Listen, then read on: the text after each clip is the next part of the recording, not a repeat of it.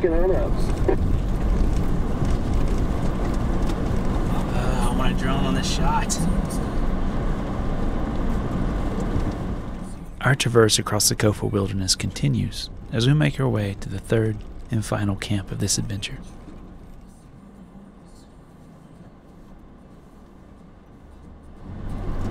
Hey y'all, there's a cabin over here. Would you look at that? Earlier in the day, we'd stopped at the Wilbanks Cabin, another historical landmark open to the public and any brave souls who want to stay under its roof for the night. Originally built in 1931 by the Wilbanks family, these folks had arrived to a desert lush with grasses and wildflowers, which enticed them to settle down and start a cattle ranch on what seemed to be the perfect section of land in southwest Arizona. Their dream soon turned into a nightmare when the land was scorched by a drought and followed soon after by the Great Depression. As if things couldn't get any worse, the cabin burnt down in 1934, but it didn't stop these persistent folk. They rebuilt and over time made the small operations profitable as the rains returned and beef prices increased with World War II. Even with the beauty we see here today, it would seem almost impossible to sustain cattle herds in this harsh landscape, but they made it happen. If you're ever passing through, be sure and step back in time and imagine what it would have been like to be living and surviving here in the 120-degree summers.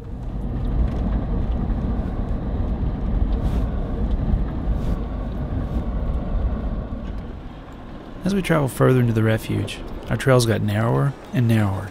If you're OCD about your paint job, this might not be the trail for you.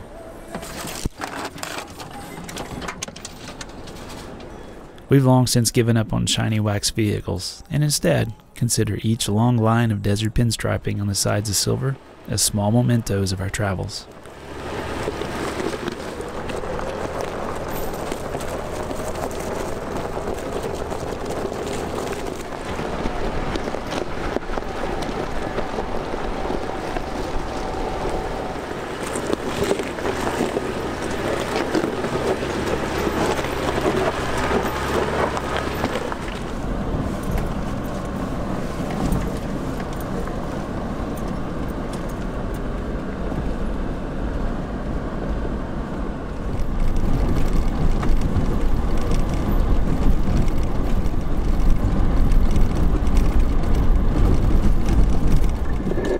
Thank you, man.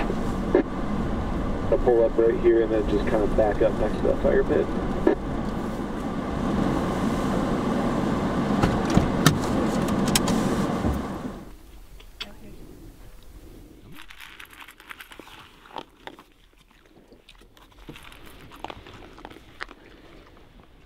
So, trailer life? It's pretty great. Pretty great? Oh yeah, sometimes it's like a boat anchor, but that's only through rock obstacles. Uh-huh. The rest of the time, it's don't even hardly know it's behind you. Yeah. Keep all your gear in there, keeps this thing a little bit lighter. Mm-hmm. Oh, when you're getting gnarly in the washes, it keeps the back end from getting away from you. That's true too. Sometimes you want a boat anchor. Yeah. It is pretty amazing how nothing shifted. Yeah. Like, Yeah, and this thing is in funny. here. Nothing's bouncing around. yeah. I mean, in the old trailers with the torsion axles, everyone had nets for all their gear.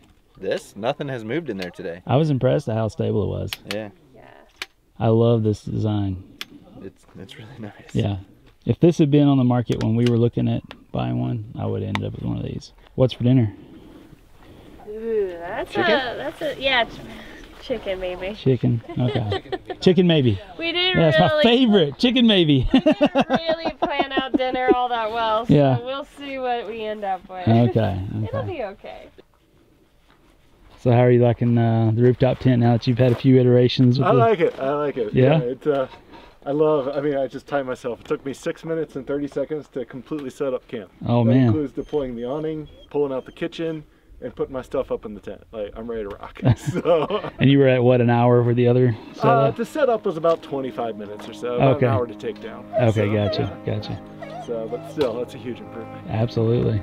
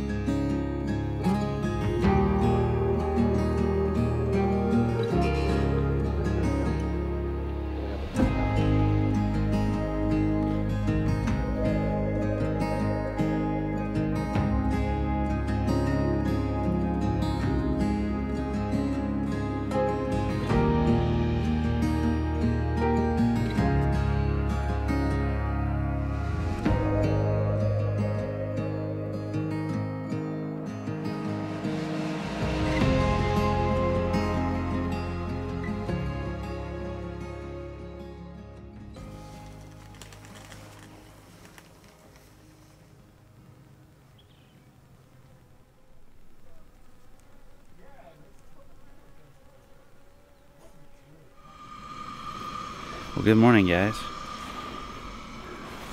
This place is just as pretty in the morning as it is in the evening. Unbelievable.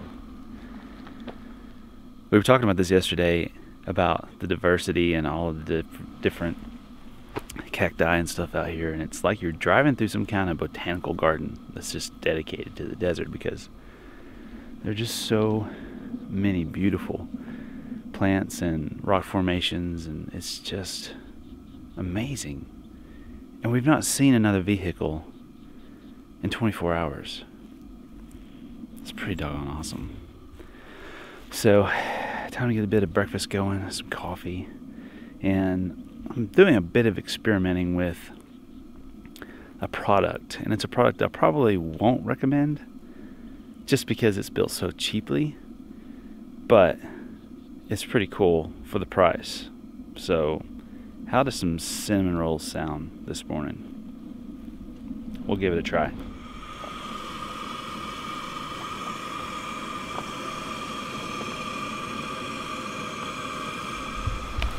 So this is the camp oven by Coleman.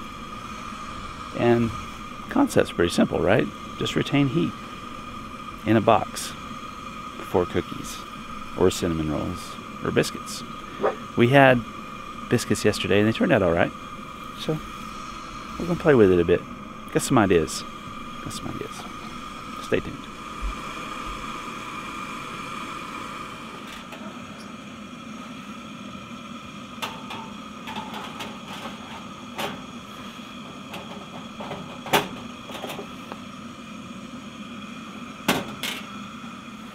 Hey, Sophie. Hey, Charlie. Hey, buddy. Hey, buddy. Hi, Penny. Hi, Penny.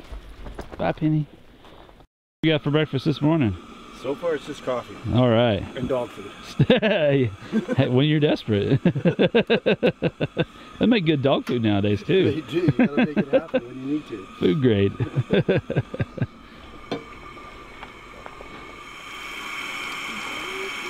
Do you remember the name of this pour over? It's like a Hario. Yeah, Hario. Okay. H-A-R-I-O. And that one's the plastic one. You can get them in plastic, glass, or ceramic. Oh, gotcha. Plastic obviously works best for camp. So apparently the secret are these lines. Yep.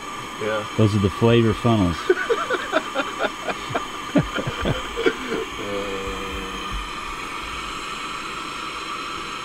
We're going with a high octane cartel coffee today.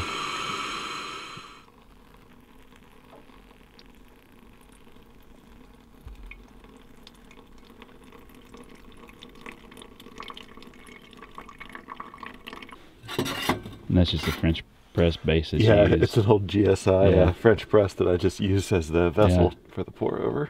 That's what we start doing with that insulated carafe French press we bought. It's good dual purpose. Yeah, that's perfect for it, especially since it's insulated. You could leave it in there and make multiple cups. Right. And now it's back to our camp to start the cinnamon rolls. Whew, so warm.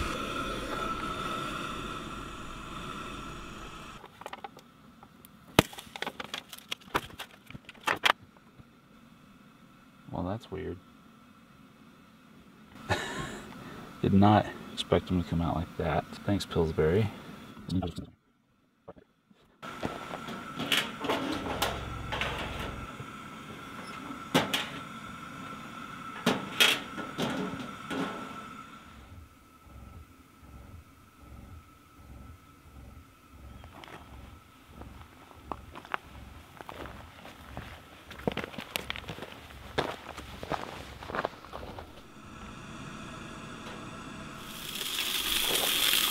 Dude, those things so freaking good. Do they have like syrup in them or something? They have to, yeah. There's some maple syrup. Yeah. Maybe, because they're sweet. Morning. Good morning. Oh, you smell the cinnamon rolls on my fingers. Oh. Mmm. Everybody loves that. That's right. Did y'all sleep good? Wonderful sleep last night.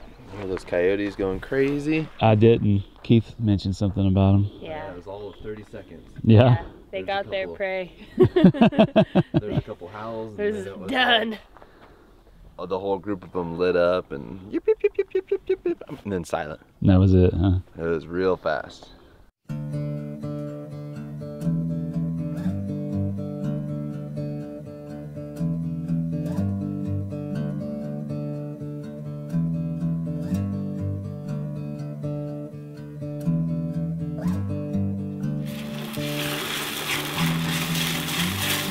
People are gonna say you're screwing those up.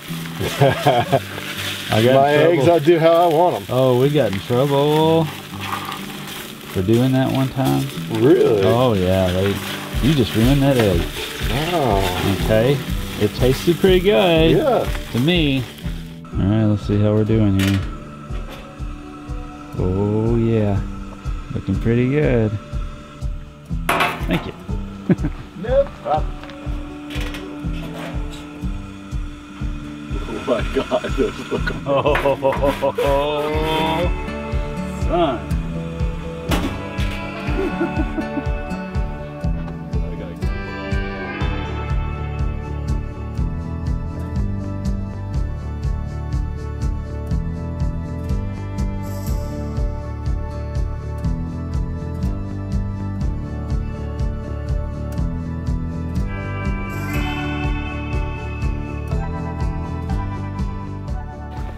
All right, so here's the true test.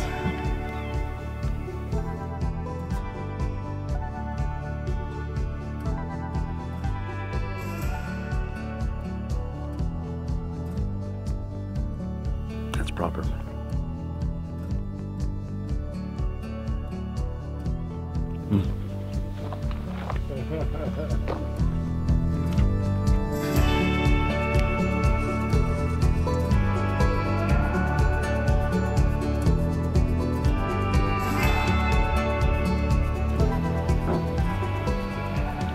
Poor suckers without long-range tanks.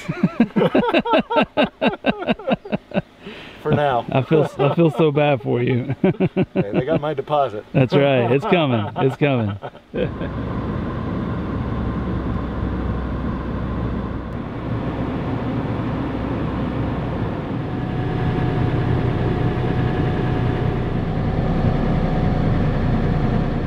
So in answer to a lot of questions that I've been getting about the long-range tank, it's still performing flawlessly. The range is just stupid good, and it's actually got a lot of clearance. I'm impressed. They did a really good job of tucking it into that departure angle. It's the best mod ever. It's the only mod that gets lighter as you drive. It's the only mod that makes you go further. So I don't know, it seems like a no-brainer at this point. Like, I don't know how I did it without it. But it's not cheap. It's not for everyone, but for us, it's an awesome fit. It's doing an awesome job. Still hard at it, huh? Yep, number 2. Get my 8 gallons, hard earned.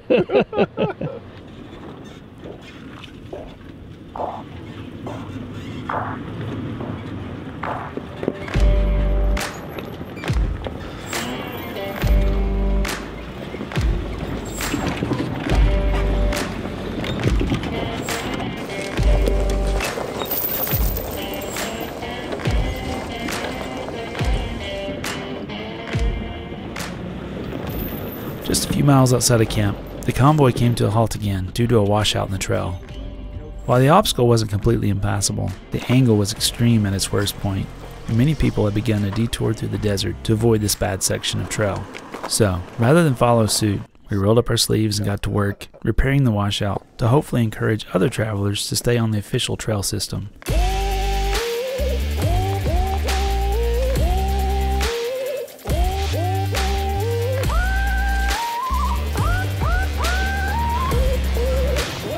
Remember, with all of us working together, we can keep trails like this open and our campgrounds clean. So remember to always leave it better than you found it.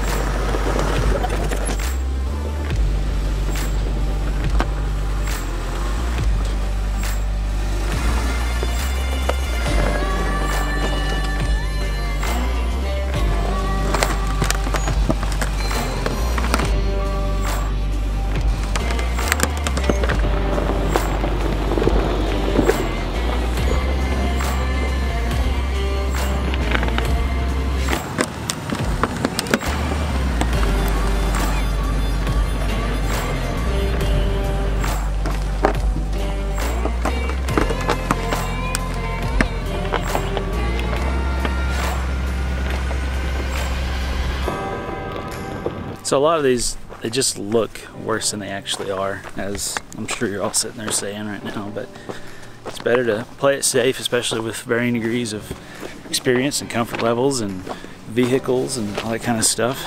Take your time. Getting in a hurry gets you hurt, like that, and breaks things. Ready? Alright.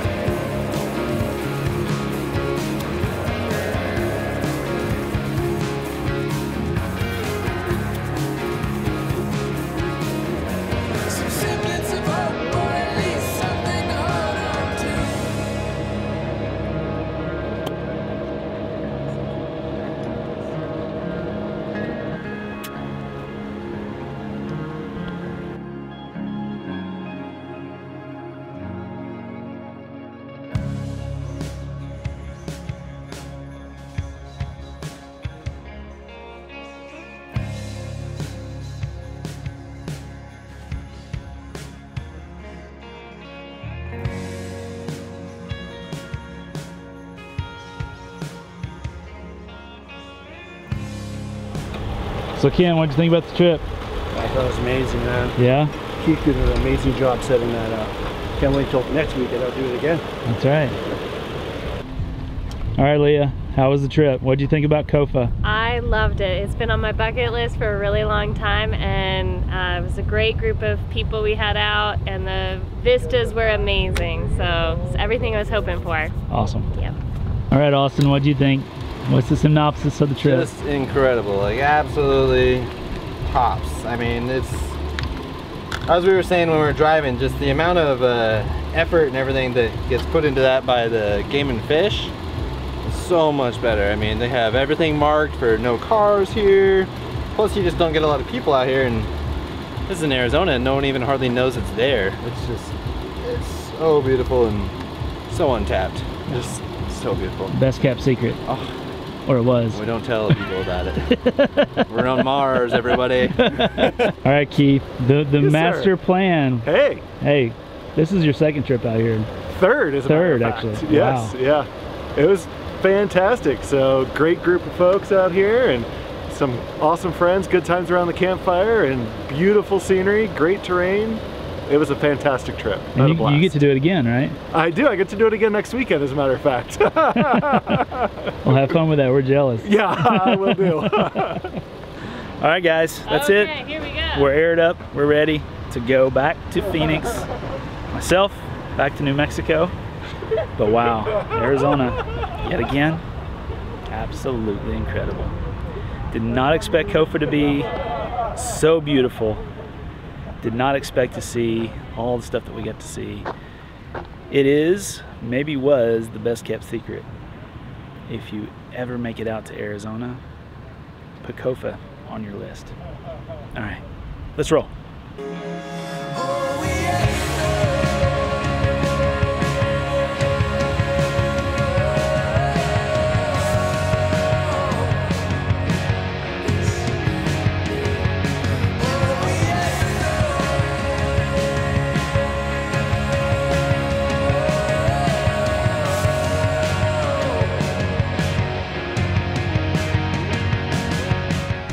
All right, so quick fuel stop for some of us so we can make it back to Phoenix.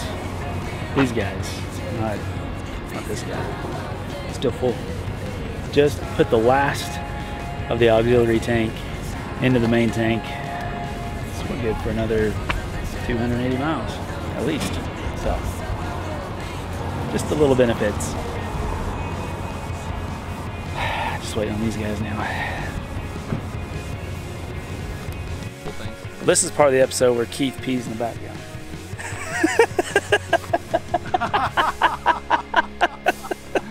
Every time. One of us should have wore a thong though, so we can get that iconic picture, right? You ready? We can get the butt shot up. I hope you've enjoyed riding along with me on this little adventure, and look forward to having you again on the next one. Until then, safe travels.